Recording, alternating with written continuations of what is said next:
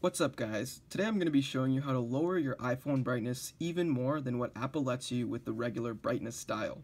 So this is really useful at night, especially when you're in a dark room with others and you don't want to disturb other people, and the lowest setting on the iPhone for brightness is just not quite low enough.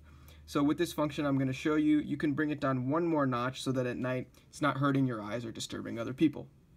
So to do this, you're going to go to Settings, General, and Accessibility.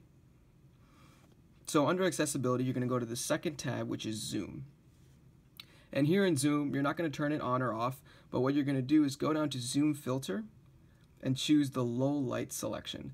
So what this does is that now when you enable or disable Zoom, it's going to filter out and make the brightness one notch lower. So after you've changed that Zoom filter to low light, you're going to go back to the Accessibility tab, and we're going to go all the way down to Accessibility Shortcut. So as you can see, the top reads triple click the home button for, and it gives you a bunch of different choices. So you're going to want to select Zoom from that.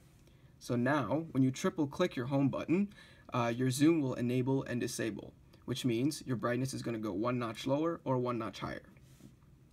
So for people whose home buttons are working and you're all good, you can use the triple click, but an easier way I like to use is assistive touch. This is assistive touch right here. It has this little wheel of 6 things that you can access quickly.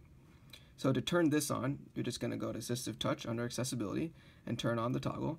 And to get the triple click on your wheel like I have, you're going to go to customize top level menu, and you can decide where you want to put your triple click. So I put it right here.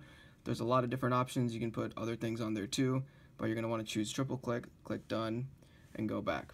So now I'm going to exit settings.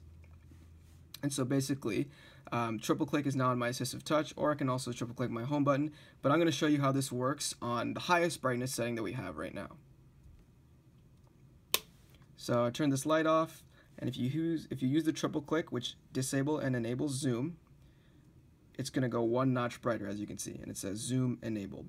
And sometimes when you first use this, your iPhone will actually zoom in with this 3-finger function right there, but to get it out of that zoom the first time you use it, again, like I said, just use 3 fingers at the same time and double tap there, and that'll change that, and that won't happen again.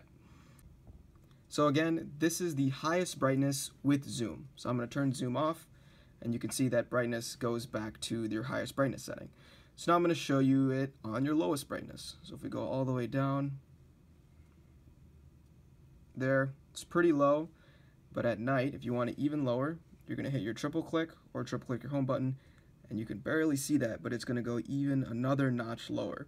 So in the daylight, it's like almost impossible to see, but again, at night, when you're in a dark room, really useful and easy on the eyes. Like that.